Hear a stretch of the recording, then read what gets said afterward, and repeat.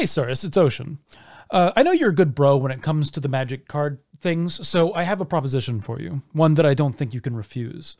I want you to build a goblin deck for me that is reasonably affordable. I want the field to be covered in little goblin friends who will go forth and do my bidding, but with proper cover. But if you don't make this deck for me, I shall feed you to my slivers. Well, I can't say I've ever been threatened into a video before, but I guess screw it, here goes! Well, considering that I have now been bullied into making a commander deck, let's go ahead and see what we can slap together under threat of my family being taken away from me forevermore. Thanks, Ocean Keltoy. Go check out his channel, else he'll probably steal my kidneys. That said, today we're going to be talking about Grumgully the Generous, who's not a goblin commander, but he is a goblin commander. So, let's get into things. Grumgully is a 3-mana goblin shaman that says that other non-human creatures get an extra 1/1 counter when they touch the board. So, when I said he's a goblin commander, but not a goblin commander, what I mean is this guy has nothing to do with goblins. He doesn't do anything for goblins that goblins want in any particular way, like, say, Krenko does. However, we are going to use him to synergize with goblins because we're going to be tossing our goblins at people's faces over and over and over again. And the extra 1/1 counters Grumgully will be giving will be used to a wonderful effect in this deck. We're going to do things like crashing goblins into people's faces in combat, and we're going to be doing things like getting multiple combats with goblins, and also we're going to use those 1/1 counters for a couple of infinite combos. So with all that said, let's get into the core strategy and begin with goblin tokens. We want to spawn a ton of those, and we've got 13 dedicated ways of creating said goblin tokens in the deck. Now, the first thing I want to get out of the way is the reason we are making a lot of goblin tokens is because we want to have a maximum benefit from all of the 1/1 counters that our commander is granting. And one of the best ways to do that is by making sure that our board is as wide as possible. This will make sure that our commander is always granting maximum card economy to what we have. Let's begin with Rulikmon's the Warren Chief. This 4-mana menace goblin, whenever it attacks, lets us look at the top card of our library. If it's a land, we get to drop it on the battlefield for a bit of ramp, and if that card doesn't go on the battlefield, we instead get to make a goblin token. Little bit of ramp, little bit of goblin tokens. Either way, it comes down as a 4/4 with our commander and spawns a 2/2. That means that the first time this thing attacks, if it gets its ability, we are getting at least 6 power of goblins on the board for 4 mana. Or we're getting 4 mana of goblins and a land on the board for 4 mana.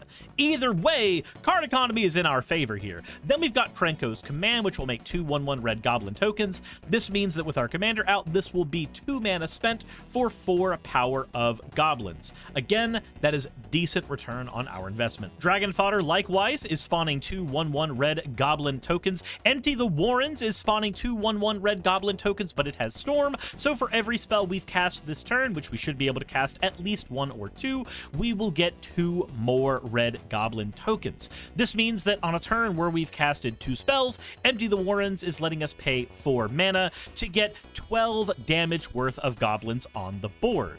Again, this is just good card economy.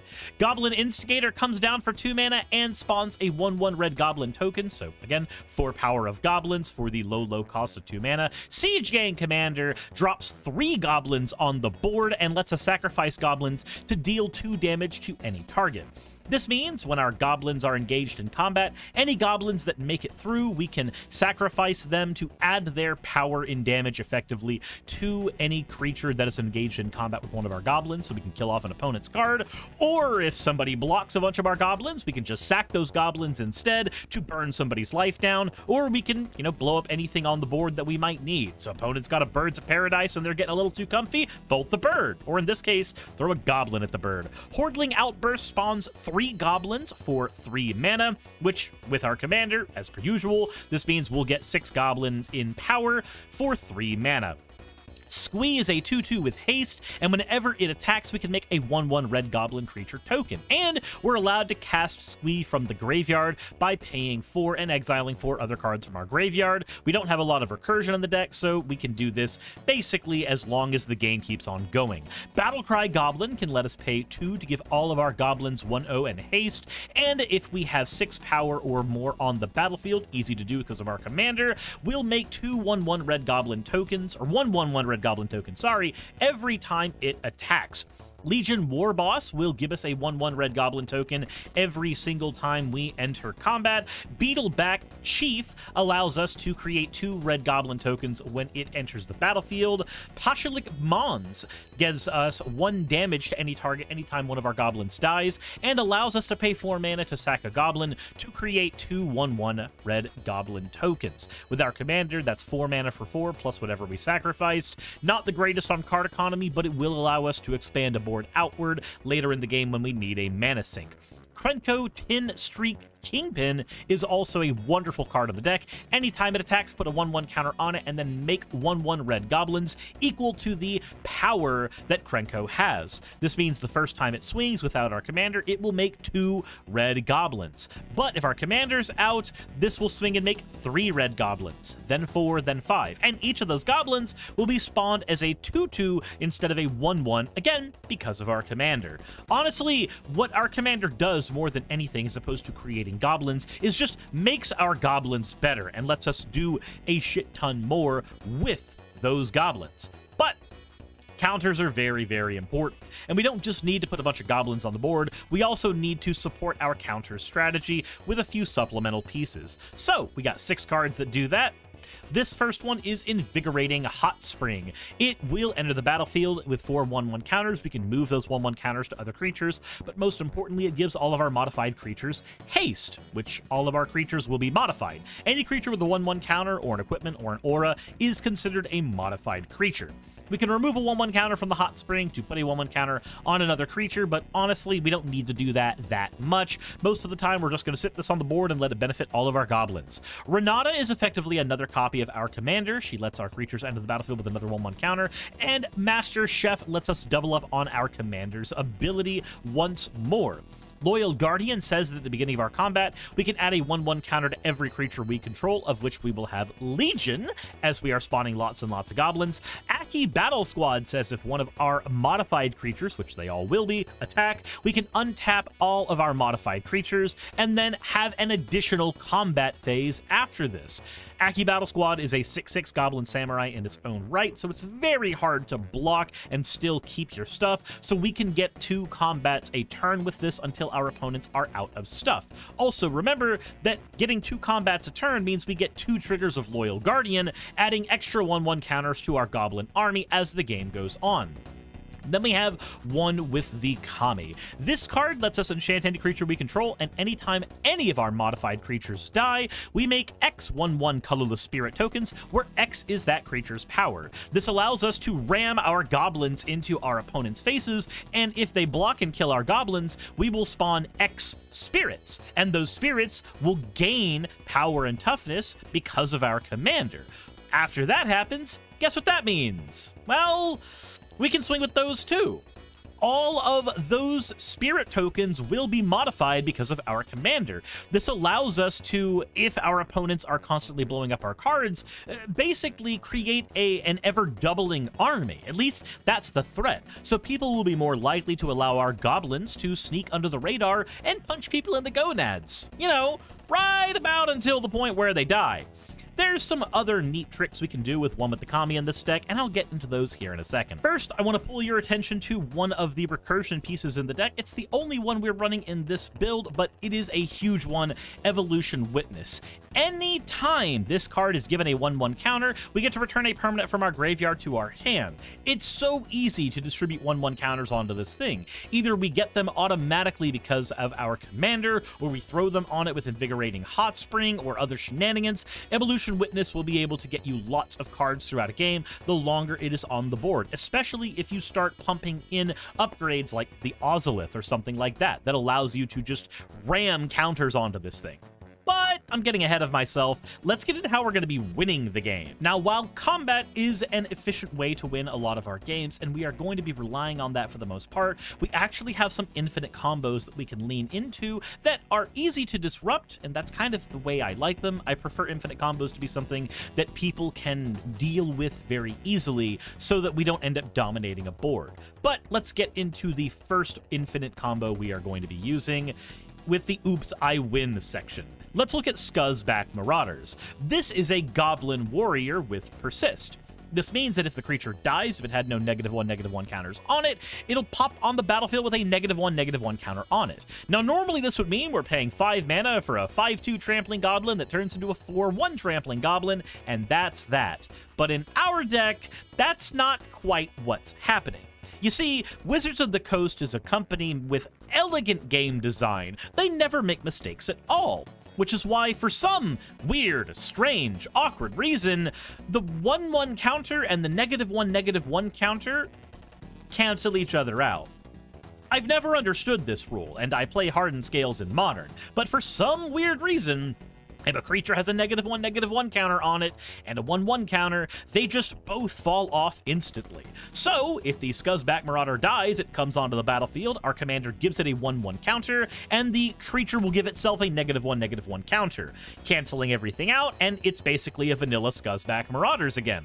This allows it to come back on the board infinite times if we have a sack outlet that allows us to sacrifice it infinite times. And wouldn't you know it, Goblin Bombardment is a sacrifice outlet that allows us to sacrifice a goblin infinite times. It lets us sacrifice any creature, really, but it's perfectly on theme, letting us sack a creature and then deal damage with a card specifically called Goblin Bombardment. So if the Bombardment's on the board, our commander's on the board, and Scuzzback is on the board, we basically win.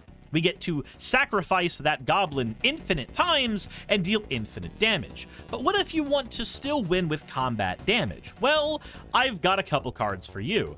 Goblin Sledder and Mog Raider. Both of these are effectively the same card. So let's look at what they do.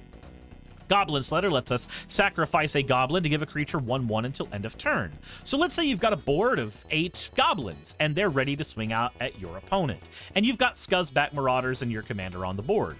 You play something like Mog Raider or Goblin Sledder, they are the exact same card, and then you sacrifice Scuzzback Marauders 12 billion times. This allows you to add 12 billion instances of +1/+1 amongst any number of your goblins. Now you just have to turn them sideways at somebody and watch them die.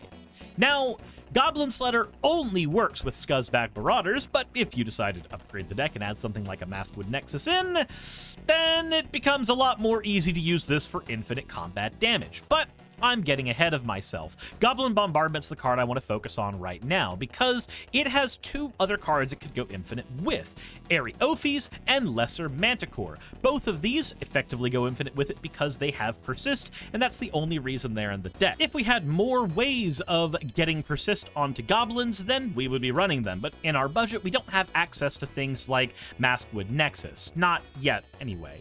But we gotta go back into the combat strategies for the next 2 cards. The first one is Fangs of Colonia. It's a new card for Modern Horizons 3, and for 1 mana, we can put a 1/1 counter on a creature, then double the 1/1 counters on the creature. Or, for 6 mana, we can overload it and double the amount of 1/1 counters on all of our creatures. All of our creatures will have at least 1 or 2 1/1 counters to begin with because of our commander, so this is effectively an overrun effect without the trample. But since we're going as wide as we are with goblins, as far as I'm concerned, we probably won't need the trample if you're activating this. But let's say that you want another way to get in, an evasive way to get in. Burn is an evasive way to get in, and Thundering Raiju does just that. This card, when it attacks, we get to put a 1/1 counter on any creature we control, and then deal X damage to every opponent, where X is the number of modified creatures we control other than Thundering Raiju. Since our deck is comprised entirely of creatures that will be modified because of our commander, in a standard scenario where we've got 8 or 9 goblins, tokens or otherwise, they probably have 1/1 counters. This means the turn you attack with Thundering Raiju, you're dealing 9 damage minimum to all of your opponents. Now, let's say that you have Aki Battle Squad on the board still. then you're going to be getting this ability twice because, well, of course you are. And remember that at the beginning of combat, we have effects that allow us to get extra goblins or spawn goblins when we attack. This means if we have extra combats and we have Thundering Raiju, we probably just win the game right now. This effectively gives our deck 3 axes to win on. We can either win via burn damage with combat triggers, we can win with straight up combat damage by punching people in the face with goblins, or we can win with a variety of infinite combos if we need to rely on those. This means no matter what we're up against, we should have some way of killing our opponent. And remember, things like Mog Raider give us a insurance policy against people with life gain decks. If we sacrifice enough goblins or do an infinite goblin sacrifice combo and give all that power to our commander, we can say, hey, I don't care that you have 12 bajillion life, I just need to do 21 commander damage to you. This means that our deck has plenty of ways to close out a game, but how are we going to be digging through our deck in the first place?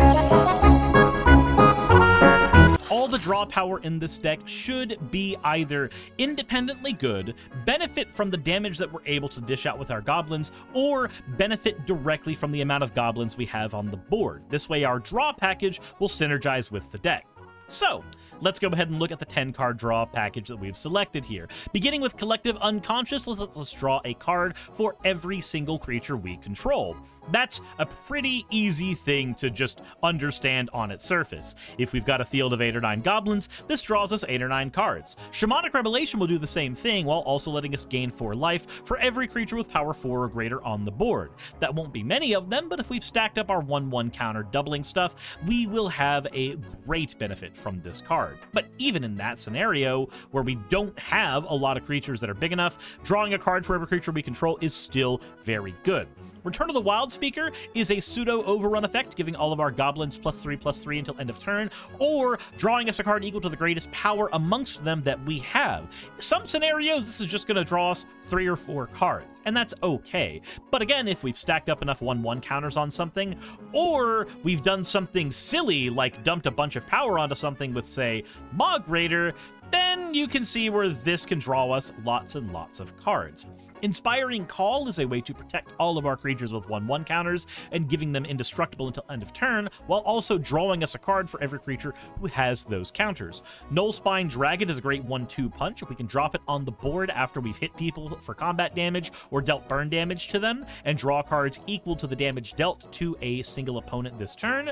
Harmonize is independently decent, letting us draw 3 cards. Armorcraft Judge will draw us a card for every 1/1 counter on the board, or every creature with a 1/1 counter on it, rather. Rob the Archives gives us some impulse draw with the ability to get 2 extra cards from it if we sacrifice one of our goblins. Pretty easy thing to understand. Owlbear Shepherd is a wonderful goblin in this deck. At the beginning of our end step, if the creatures we have total power 8 or greater, we get to draw a card. We probably will always have creatures with power great enough for this. With just our commander and this on the board, we've already fulfilled a lot of that power requirement by having 5 power, since this will come down with a 1/1 counter. All you have to do is have 2 more 1/1 goblins with counters, or 1 2/2 goblin with a counter, and suddenly Owlbear Shepherd is giving you everything you need. But finally, we have Goblin Matron. When this enters the battlefield, we can search our library for any goblin card, reveal that card, and put it in our hand. Normally, I'm not really big on tutors, but in a $15 deck where it's sometimes very important to get an edge over our opponents with card economy, I don't think this card is the worst thing in the world. And most of the time, let's be honest, the thing you're going to be tutoring with this is going to be Scuzzback Marauders. Since once you have Scuzzback Marauders, a lot of the combos in the deck go online. A lot of them just start working very, very well. Hell, if Scuzzback is on the board, we can use the Pauschlik Mons to sacrifice it over and over again as a mana dump to keep making more and more tokens, just as one example of a non-infinite combo that really wants the Scuzzback Marauders. So, most of the time, just let Goblin Matron grab the thing you need. But we also need to make sure our opponents are not winning the game. So, let's get into how we're going to cuck them. Alrighty, let's talk about disrupting what our opponents are trying to do, and let's talk about the 12 cards I've picked to do just that. Starting with Street Urchin. This says that commander creatures we own allow us to sacrifice a creature to deal 1 damage to any target. With the amount of ways we have to benefit from persisting creatures, you can see how this allows us to basically aim a sniper rifle at most things on the board. Wreck and Rebuild can be ramp in a pinch, but otherwise lets us blow up an artifact or an enchantment. Decimate lets us blow up an artifact, creature, enchantment, and land. Return to Nature lets us get rid of a card in a graveyard if we need, while also giving us access to artifact and enchantment removal. Goblin Raise Runners allows us to sack a land to give it a 1/1 counter if we desperately need it, but otherwise at the beginning of our end step we can have it deal damage equal to the number of 1/1 counters it has to any player or a planeswalker, giving us an easy way to get rid of planeswalkers even if they are being defended by a legion of tokens. Reclamation Sage can blow up an artifact or enchantment when it drops on the board. Barrage of Expendables lets us sacrifice a creature to deal 1 damage to any target. Abrade gives us the ability to deal 3 damage to a creature or blow up an artifact. Cankerbloom lets us proliferate all of our 1/1 counters or blow up an artifact or an enchantment. Arms Dealer lets us sacrifice a goblin to deal 4 damage to any creature. This, with our persist creatures, is also ridiculously important. If we have Scuzzback on the board, the Arms Dealer, and our commander, we can effectively wipe the board clean with enough mana. Airdrop Condor allows us to sacrifice a goblin and deal damage equal to its power to any creature or player. We can use this to end the game for someone, or we can use this to deal plenty of goblin powers worth of damage. Remember, every time we sacrifice the Scuzzback Marauders, we'll be dealing 5 damage to something. Then we have Woodfall Primus. This lets us blow up any non-creature permanent on the board when it enters the battlefield. It also has Persist, meaning that this is one of the nastiest ways we have to end the game. Let me explain. You already know what our commander does with Persist. It basically lets us ignore Persist and just treat it as an auto-revive. So let's say that you have, I don't know, this card and Goblin Bombardment. If somebody's under damage protection or anything like that, and we're not able to just repeatedly destroy their life points, we can ruin the game for them in other ways by sacrificing our Woodfall Primus over and over again and just destroying their lands. They don't need them, but we don't want them to have them. Finally, we've got 2 board wipes that we want to use. One is Chain Reaction, dealing X damage to every creature, where X is the number of creatures on the battlefield, and Structural Assault, which will let us blow up all the artifacts on the board. Our deck only has 4 anyway, and then we get to deal damage to every creature equal to the number of artifacts that were put into the graveyard this turn. This will usually blow up everybody's mana rocks and then get rid of all of their creatures all at the same time. But this costs 5 mana. How are we going to get 5 mana? So while this deck is very low to the ground, some of its haymakers do cost a bit, so we want to be able to pay for those no matter what. So let's start with our first ramp piece, Goblin Anachromancer. We've got 12 pieces of ramp to go through, and this guy is doing lots of work. For 2 mana, he lets all of our red or green spells cost 1 less. That is huge. He's also a goblin, so he's perfect. Wayfarer's Bauble can sack itself to give us a land from the deck. Skirk Prospector gives us an infinite sack outlet for goblins that can transform them into mana. If this is on the board with Scuzzback, we can use this to just generate infinite red mana. Rishkar allows us to turn all of our creatures with 1/1 counters into mana dorks, and it gives 2 1/1 counters when it comes on the board anyway. Font of Fertility is basically Wayfarer's Bauble but green. Dawn Shredder Elk is the reverse of that. Sacrifice it to get a basic land for 2 mana and 1 instead of 1 mana and 2. Beanstalker Giant can search our library for a land to put on the battlefield untapped, while also letting it be a creature in its own right later that will help us with cards like Return of the Wild Speaker, giving us access to a big creature that we can use to draw cards. Fertilid comes onto the battlefield with 2 1/1 counters, and we can remove any of those counters to get a land from our deck onto the battlefield. Now remember, it's going to come on with 3 1/1 counters because of our commander, and whatever else we end up stacking on it afterwards. Search for Tomorrow lets us search for our library for a land and drop it on the battlefield untapped. We can also play it turn 1 with Suspend. Wild Growth is another turn 1 ramp spell that enchants one of our lands and lets us tap it for 1 mana. Arcane Signet and Ornithopter are the generic mana getters for 2 mana that we have access to. And with that, that's all of the mana acceleration in the deck. As for the land package, we're going with 10 forests and 12 mountains. We have 5 dual lands available: Cinderglade, Command Tower, Mossfire Valley, Game Trail, and Gruul Turf. Gruul Turf gets another wonderful mention here because it actually acts as a way to recycle utility lands if we need it to. Then we have 6 fetching lands: Escape, Tunnel, Terramorphic Expanse, and Evolving Wilds, all being effectively the same card. Drop it on the board, tap it, sack it, get a basic land. Naya Panorama, Shire Terrace, and Promising Vein are also equal copies of the same card. It comes on the battlefield untapped, gives us mana if we need it, and if we need the land color desperately, we can sack it to get a land color that we need, leaving us with 2 utility lands: Pit of Offerings and Path of Ancestry. Path of Ancestry gives us a scry every time we play a creature with the same type as our commander. We got plenty of goblins for that.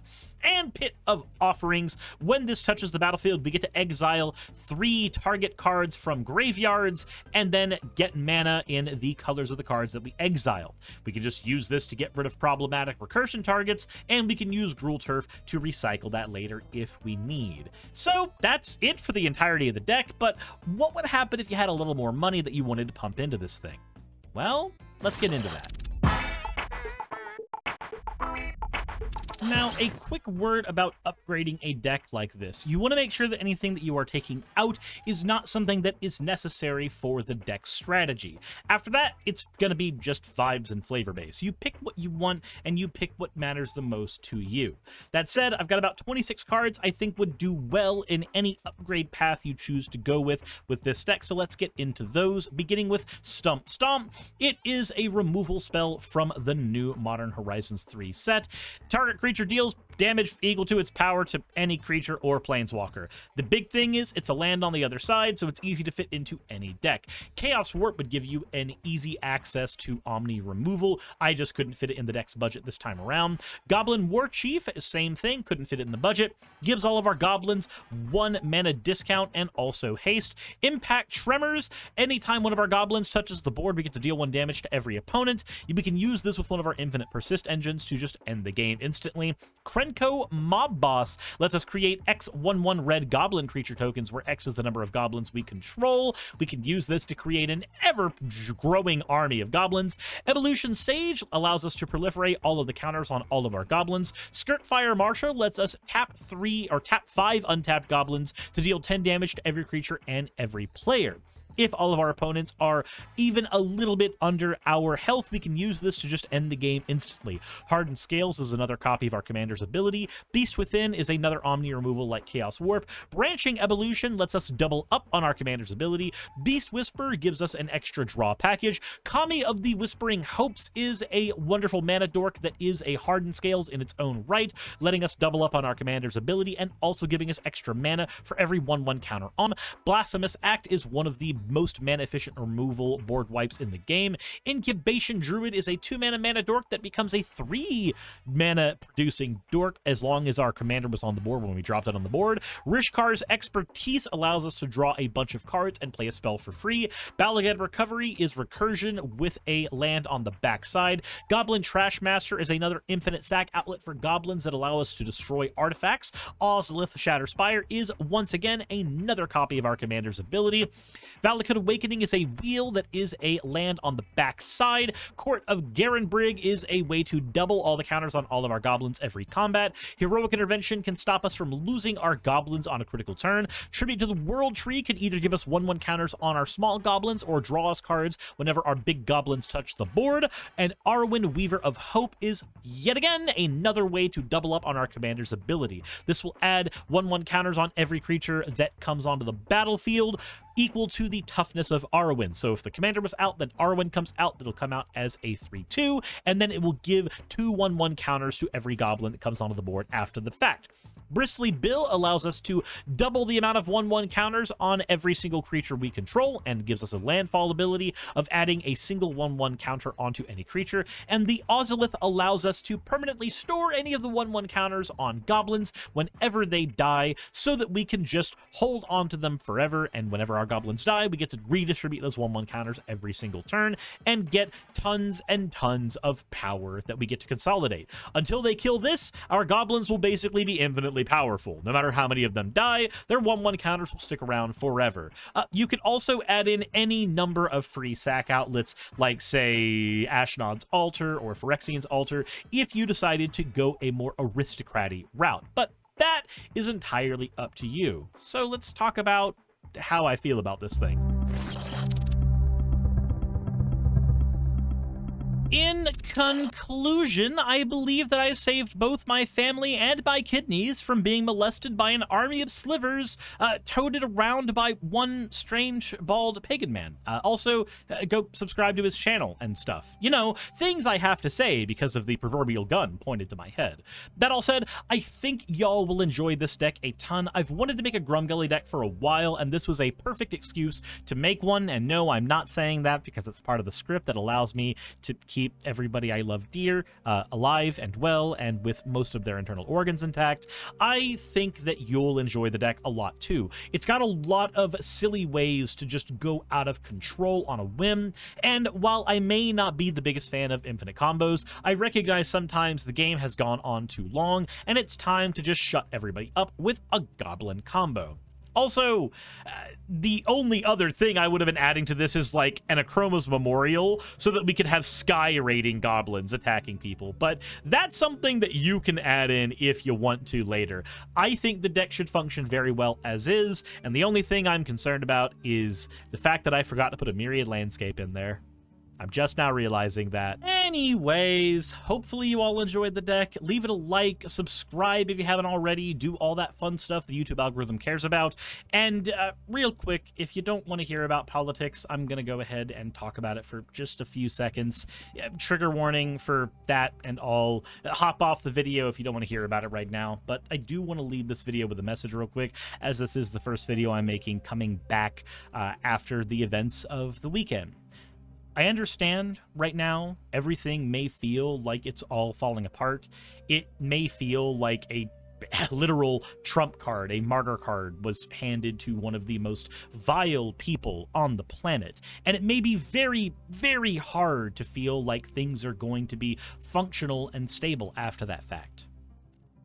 I understand that.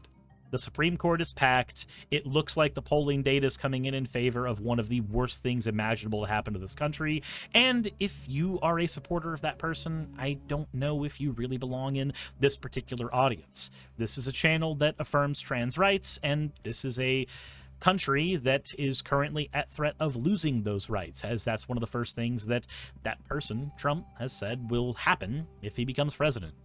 So I do want to tell the trans people in my audience and the people who are allies otherwise, we're going to make it through this. We got this. It's very easy to fall into despair, but there's plenty of stuff you can do in the meantime to help counteract things. No matter how many executive orders come through, we do have the ability together to get as involved in politics as we can via phone banking and canvassing and running for our own local offices to try to keep things stable from the inside while the outside does everything in its power to push in drastically. Just keep your heads on tight. Don't feel like everything's going to fall apart. But I also want to let you all know it probably would be a good idea, just in case, to have an exit plan if you need to. Those of you who have the means, who haven't gotten your passports yet, now's probably the time to get those and have them available. This is a very connected age of the internet. If you've got friends in other countries that are willing to house you in case the worst happens here, just having that ability there, it can give a lot of peace of mind. That all said, let me know what you think in the comment section below. Hit the like button if you haven't already, and just let me know you guys are going to stay safe, okay? Insert end of video tagline here. Hey, I just quickly want to give a thank you to all of my wonderful patrons who keep this show running. YouTube and Twitch are a pretty bumpy ride at the best of times, and the stability that Patreon provides me is worth more than I can say here. I also like to thank each and every one of my $20 and up patrons here, and they would be Red Joker, Britzkrieg, Cameron, Dren, Jemshin, Smiling DM, Poundini, Nabbity Babbity, Naomi, Isaac, Agamotto, Jordan, Ravi, Giuni, Kiratorian, Prisma, all of you, Sagitt, I'm not saying that part, and Starlight. And finally, thank you to everyone else that helps keep this channel alive. While you're here, why not check out another video? And thank you for watching.